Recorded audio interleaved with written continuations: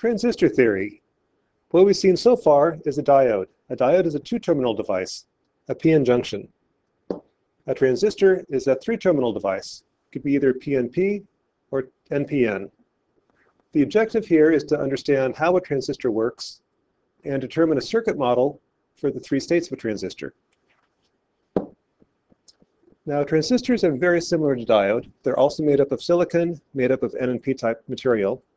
They differ, however, in that they are three-terminal devices. As such, there are two types of transistors, NPN and PNP. Secondly, transistors can operate in three states, on, off, and saturated.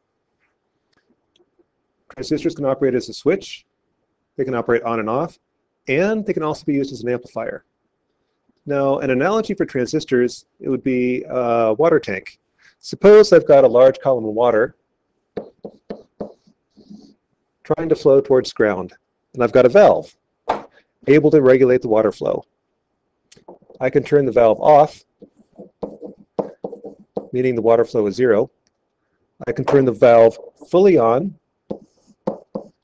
allowing the maximum flow to go through the valve. And there's an intermediate state. In the intermediate state, I can regulate the flow by the valve. If I adjust the valve, open and close it, the water flow will change accordingly. That gives you the three states for a valve, which also correspond to three states for a transistor. Active or proportional. The thing to remember, a valve by itself will not produce water flow.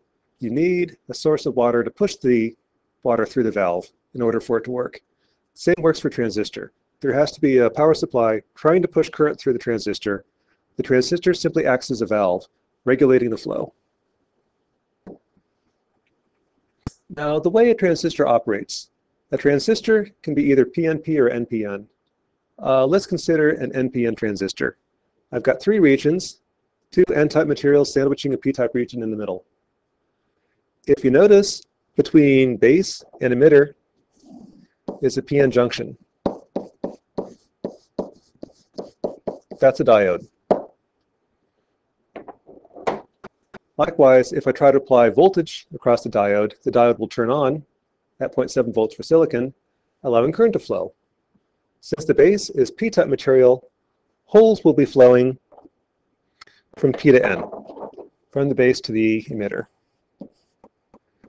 If I dope the emitter, say 100 times more heavily than the base is doped, for every hole that flows, there will be 100 electrons flowing across that PN junction. Next, I make the base very, very thin. Likewise, any electron that flows from the emitter to the base passes straight through and winds up at the collector. The collector is also N-type material, so the electrons are majority carriers, and the electrons flow freely through the collector. The net result, however, is that for every unit of current base to emitter, I get 100 units of current emitter to collector. That gives the model for a transistor. The symbol for a PNP transistor, actually NPN, is as follows. If you recall, base to emitter, base was P, emitter was N, collector was N. Base to emitter is a PN junction, that's a diode. That's symbolized with an arrow. The arrow reminds you there's a diode base to emitter, that's the direction current wants to flow. Similarly, the model for a transistor is a diode. Collector to emitter is a current amplifier. If you recall, based upon the doping, if I have 100 times as much doping at the emitter than the base, for every hole that flows, I'll get 100 electrons flowing emitter to collector. Electrons are negative charged, however, reducing current flow in the downward region. So likewise, the current that I get is going to be beta times I sub B, or in the example I gave, 100 times the base current. That gives you current amplification. Recall, however, the transistor doesn't actually produce current flow, it's a valve. It regulates current flow. I need something else up here trying to push the current flow through the transistor. The transistor will then act as a valve regulating that current flow.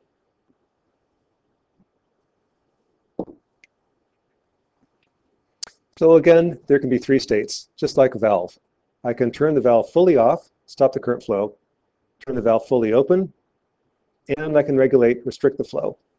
Likewise, I'm going to have three different models for transistor. The first is the off state. The current flow, base to emitter, controls the collector to emitter current.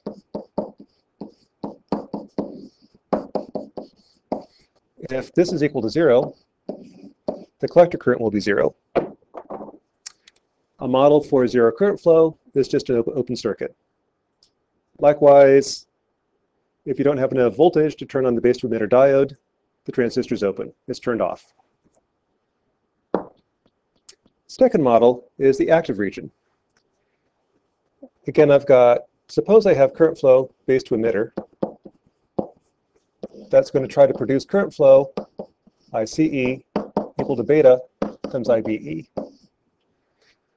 To symbolize that, I again replace the base emitter with a diode. This arrow, again, is a reminder that there's a diode base to emitter. That's the direction of current flow. Collector to emitter, I've got a current amplifier, a current control current source. The current is beta times IB.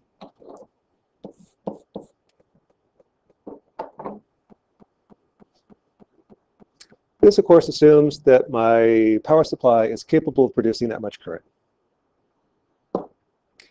If I demand too much current, if I demand current more than the max possible, it saturates at the maximum possible. It's sort of like a valve. If you take a valve and open it fully, I'll get the maximum flow. Open the valve even more, I'm not going to get any more water. I'll only get as much water as the power supply or the hose can produce. Similarly with a transistor. If I have a power supply trying to push current through the transistor, I'll never get more current than the power supply can produce. Essentially what the transistor is doing is it's adjusting the voltage across it. Collector to emitter, there will be some voltage. If this is the direction of current flow, this will be VCE. To restrict the current flow, act as a valve, VCE gets smaller and smaller. The smaller it gets, the more current I allow. The smallest VCE can ever be, however, is 0. And typically you can never quite get to 0. It's typically around 0.2 volts. Likewise, when I try to maximize the current flow, VCE goes to the smallest number it can, typically about 0.2 volts. Another way to see that is the power dissipated by the transistor. Power is volts times amps. If the voltage ever went negative, the power absorbed by the transistor would be negative. It'd be producing energy. Again, transistor is just a piece of silicon. It can't produce energy. Power can never go negative. Voltage VCE can never go negative. It can't actually get to 0 either. So likewise, you wind up with VCE saturation being clipped at something close to 0, typically about 0.2 volts. So we've got three models for transistor: off state, active state, and saturated state. And the conditions for the three: if I turn off the diode, there's no current flow base to emitter. No current flow means there's no current flow anywhere. Transistor's off. In the active state, I've got I sub B is greater than 0. That's true for both active and saturated.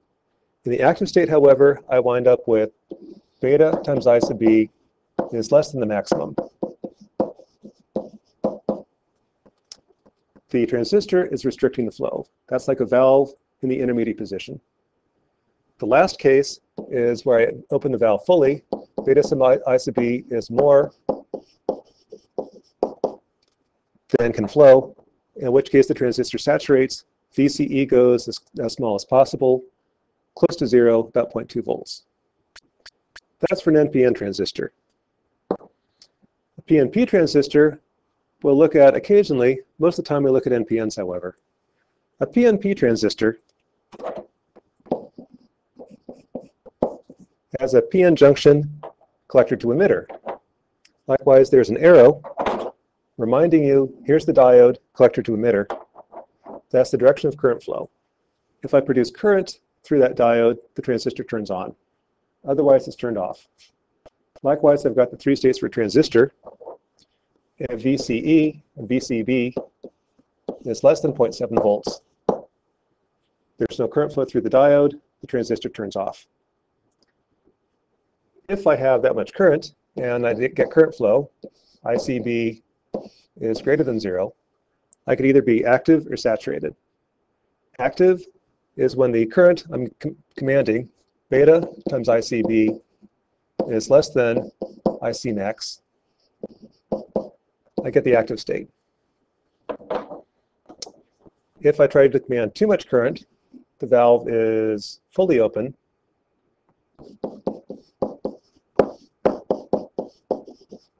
Transistor saturates. With that, I've got 3 states for a transistor.